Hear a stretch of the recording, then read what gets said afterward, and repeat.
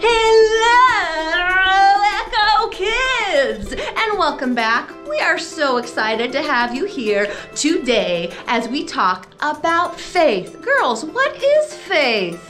Faith is trusting what you can't see because of what you can see.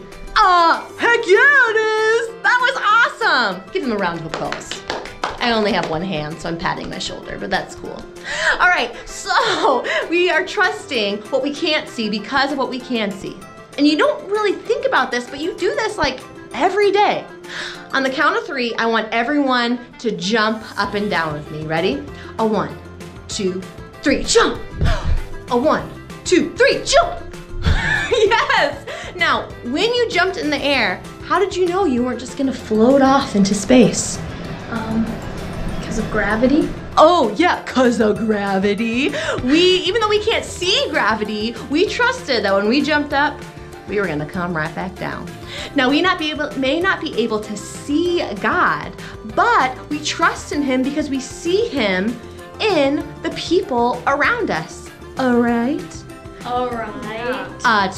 Totally. So we're gonna learn more about this today, but first, I want us to see more of God by memorizing His words, like this month's memory verse. So let's review that and our Echo Kids values. Woo woo! Woo woo! Let's do it. Okay, hi kids. Let's talk about Echo Kids values.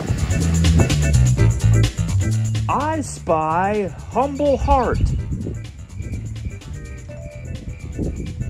I always think of others before myself. Helping hands. I will use my hands to serve and help others. Pick up the pace. Time out. Time out. I will use my words to speak life and honor others. Got it? Got it. Listening ear. I can't, wait, listen, what? Listening ear. You're gonna have to speak up. Listening ear. Louder. Listening. No! I will listen more than I speak. Positive attitude. Hey, focus, focus, focus. Come back, come on, you gotta focus. You gotta focus through it. I always choose joy. I always use joy. Focus! Focus! Focus! See you next time. Hola! Let's practice our new memory verse. Faith is being sure what we hope for. It's being sure what we do not see. Hebrews 11:1. Good job. Yes, faith is being sure of what we hope for. Sure of what we cannot see. Like how we did not see Veda about to jump into this frame. I want my focus to be on Jesus. Kenz, do you want your focus to be on Jesus? Of course. Of course. Veda, do you want your focus to be on Jesus? Always. Always and forever. We really, really do. Listen to these words from Jeremiah. In Jeremiah 29:13, he says, "When I focus on God with my whole heart, I will find Him." This is true for you too. If you focus on God, you will find Him. So I want us to focus on God by singing and dancing all together. Let it encourage us to find God and to grow in our faith. Grow in our faith. Grow in our faith. Let's do it.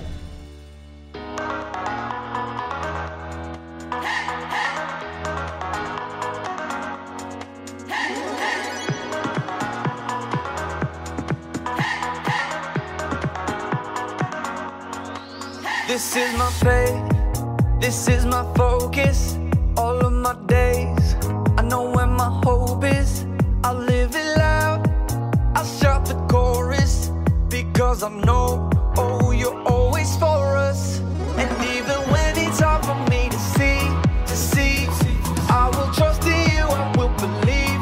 And even when it's hard for me to see, I will trust in you, I will believe. And keep on looking to you for where I'm going, knowing you go there too. I'll keep on looking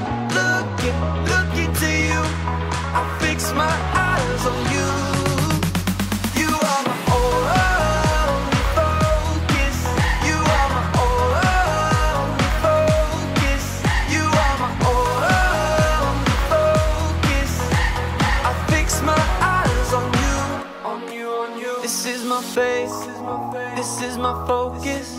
All of my days, I know where my hope is. I'll live it loud. I shout the chorus because I know, oh, you're always for us. And even when it's hard for me to see, I will trust in you, I will believe. And even when it's hard for me to see, I will trust in you, I will believe. And keep on looking to you for where I'm going, knowing you go there too. I'll keep on looking to you. I'll fix my eyes on you. You are my only focus. You are my only focus. You are my only focus. I fix my eyes on you, oh yeah, oh yeah. Woo! You ready? Come on, let's go. Hands in the air, hands in the air. I know you're there, I know you're there. Anywhere, oh. Anywhere. I fix my eyes on you, you. Hands in the air, hands in the air. I know you're there, I know you're there. Anywhere, oh. I fix my eyes on you, and keep on looking to you for where I'm going. No, you go there too. I'll keep on looking to you. I'll fix my eyes on you. You are my only, you are my only focus. You are my focus. I fix my eyes on you.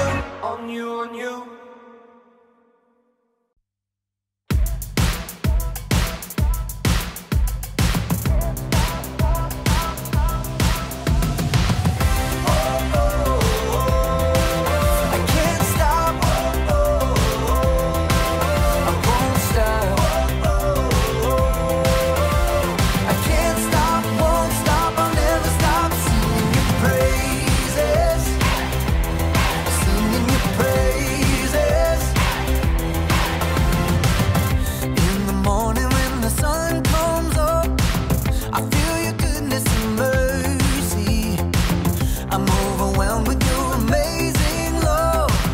I feel it all around me, and I can't help but sing. I can't stop. I won't stop. I can't stop, won't stop. I'll never stop singing your praises. Singing your praises.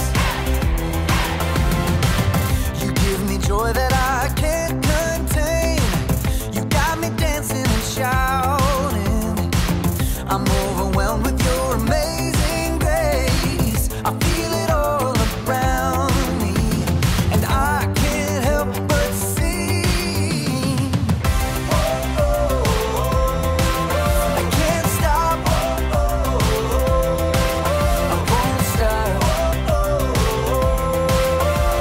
I can't stop, won't stop. I'll never stop singing your praises. Singing your praises.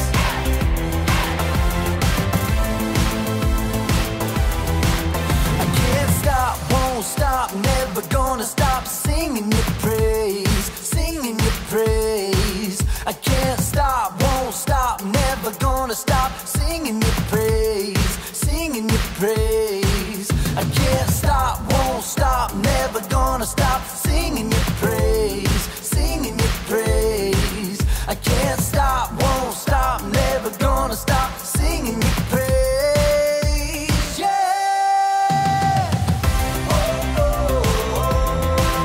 I can't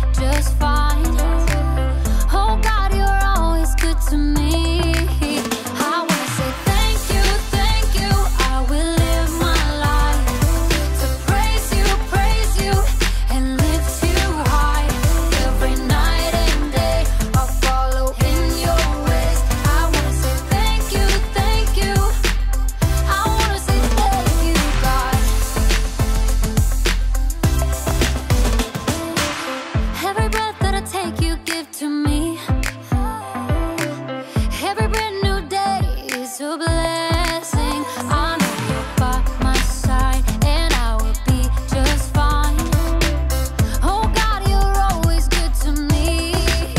I want to say thank you. I will live my life to praise you, and lift you high. Every night and day, I'll follow in your ways. I want to say thank you. I want to say thank you, God. I want to say thank you for mercy and kindness, for grace that is endless, love and forgiveness. I want to say thank you for mercy and kindness, for grace that is endless, love and forgiveness.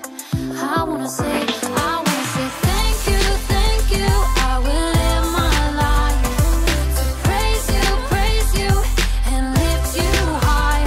Every night and day, I'll follow in your ways. I want to say thank you. I want to say thank you, God. I want to say thank you, God. I want to say thank you, God. Well, hello, friends.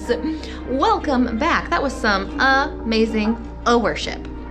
Have you guys ever met someone and you thought you knew what they were gonna be like, but then they like totally surprised you? I know I have. Like, you see this beautiful goddess just strumming away on the ukulele? I had no idea that Kensley was a musician when I met her, and look at her go. Da-da, da-da, da-da, da-da. Amazing, right? In today's message, we are going to be talking about Peter. And this happened to Peter in a big way. He thought he knew something, but really, he had no idea. So I want us to sit and watch and listen and learn more all together.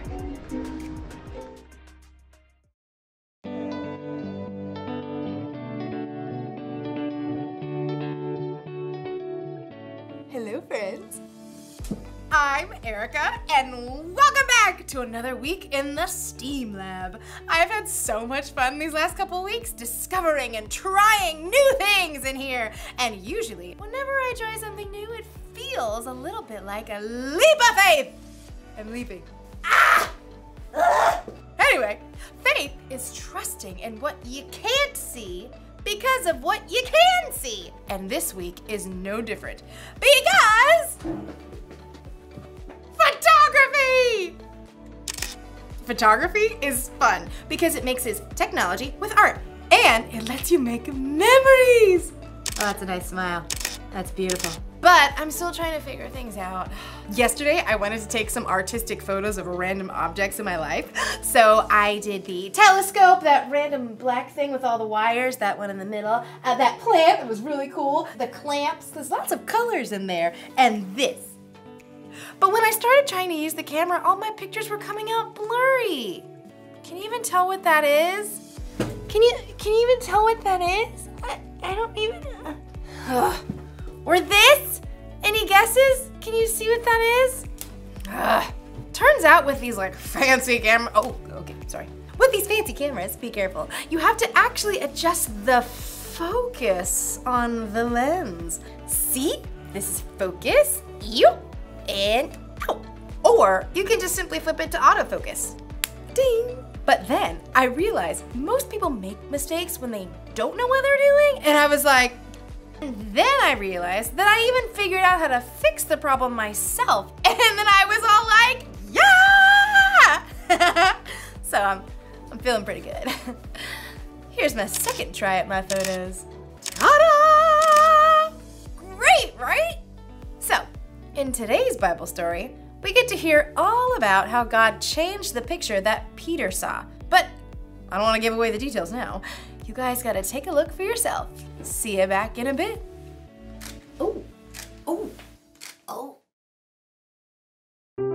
The Bible. It's 66 books of history, stories, letters, and poetry that fit together to form God's one big story. The epic adventure of how He created us and loves us so much that He made a way to rescue us. As we travel through the Bible, from Genesis to Revelation, we discover people who met God and found their lives changed forever. Now for an amazing story, inspired by the book of Acts, chapter 10. As the early church grew, Peter traveled from town to town telling people the great news about Jesus and how he healed sick people. Now in Joppa, he raised a dead woman back to life through the power of God's Spirit. Tabitha, get up. Many people in Joppa became believers, so Peter stayed there with a man named Simon, a leather worker who lived right beside the sea.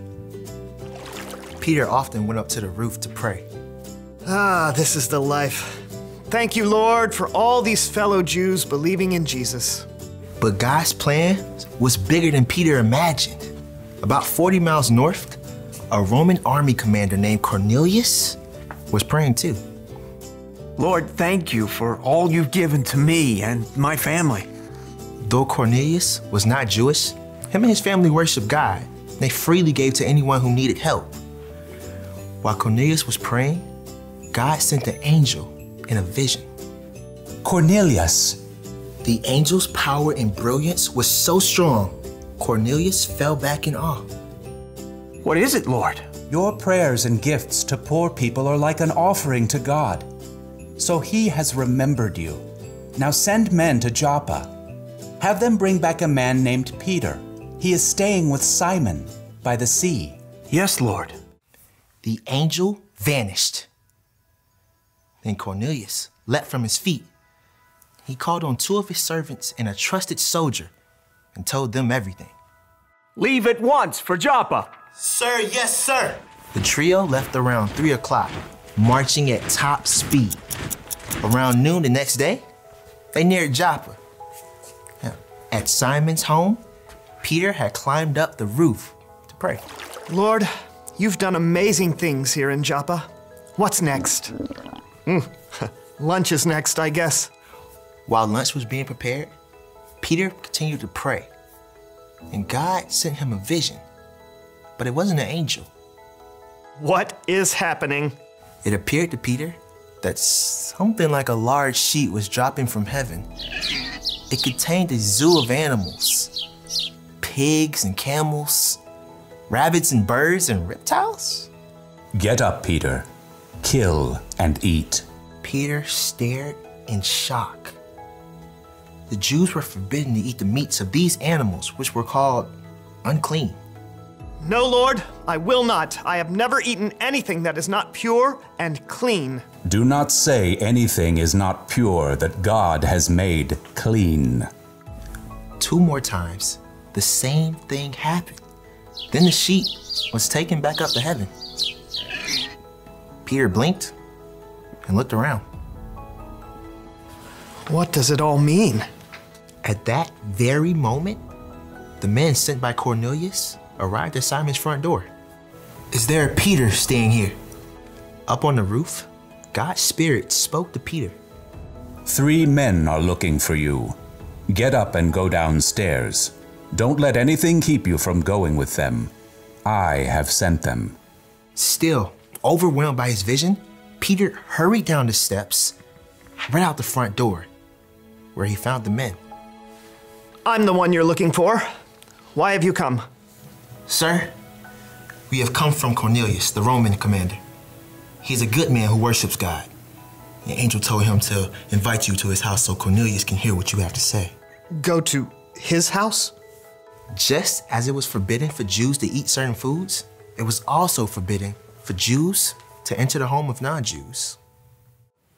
Oh! In that moment, Peter understood his vision. God was making a new rule about what was clean. The story of Jesus was not just for Jewish people, but for everyone. Please, come in. We'll leave first thing in the morning. The next day, Peter and the 3 men set out, along with some of the believers from Joppa. The following day, they arrived at Caesarea. This is the home of Commander Cornelius, sir. Thank you. Peter must have paused for a moment before he entered the house. Though God had told him to come, he had never entered the house of a non-Jewish person. Here goes. At the home, Cornelius had gathered all his relatives and friends to listen to Peter. Greetings, Peter. We are honored you've come. The commander lowered himself before Peter, showing a sign of deep respect. Stand up. I am only a man myself. As Cornelius stood, Peter surveyed the room before him and took a deep breath. You know that it is against our law for a Jew to enter the home of someone who isn't a Jew, but God has shown me that I should not say anyone is not pure and clean. May I ask why you sent for me? Cornelius had explained everything the angel had told him, and Peter shared how God sent Jesus here to share God's love, how Jesus taught and healed people through God's power. Then he would be killed, but then God would raise him back to life again. We ate and drank with him after he rose from the dead. He commanded us to preach to the people.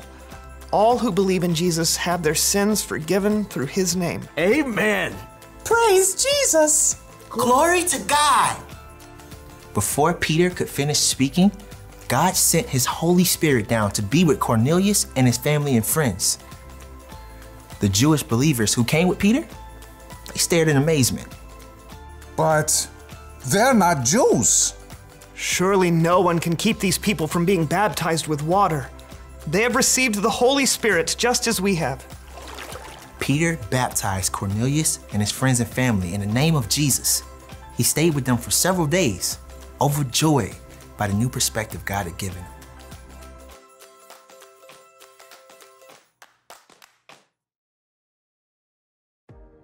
Welcome back, everybody. Oh, sorry. Hold on.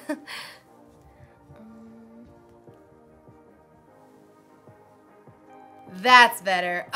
Isn't it beautiful how God loves everyone? In our story today, God told Peter to give people a chance even though they were different from him. Give people a chance. God showed Peter that his rescue plan is for all of us. God promised Abraham that he would bless the whole world through Abraham's family. Hundreds of years later, one of Abraham's descendants, Jesus, made it possible for the whole world to know God, which is what God wanted Peter to realize. If God loved the whole world through Jesus, you can love other people too. Even if they look different than you, talk different than you, believe differently than you do. In fact, instead of focusing on all your differences, try looking at others the same way God looks at all of us, with love. Here's the one thing to remember today. Knowing Jesus changes the way you see others. It's like Jesus puts others into clear focus for us so that we can see them the way he does. Oh, wow, you're beautiful. Ooh, I love those shoes, yes! Selfie! Wait, okay, wait, Oh, wait, oh, no, it's out of focus. Oh, I gotta put it in autofocus. Oh, wait, it's already in autofocus. My face is blurry. Is right? Okay. Okay. I'll see you later. In focus, hopefully. Bye!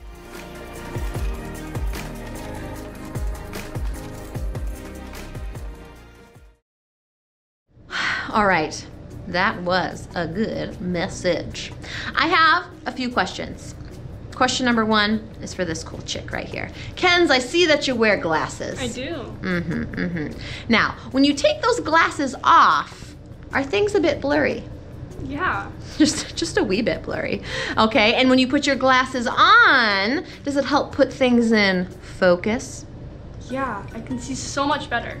You can see more clearly, right? Yeah. All right, okay, so her glasses are kind of like a Jesus lens for when we are looking at the world. So say I am looking at the people in my life and I'm like, oh man, that dude Harry, he is just really gets under my skin.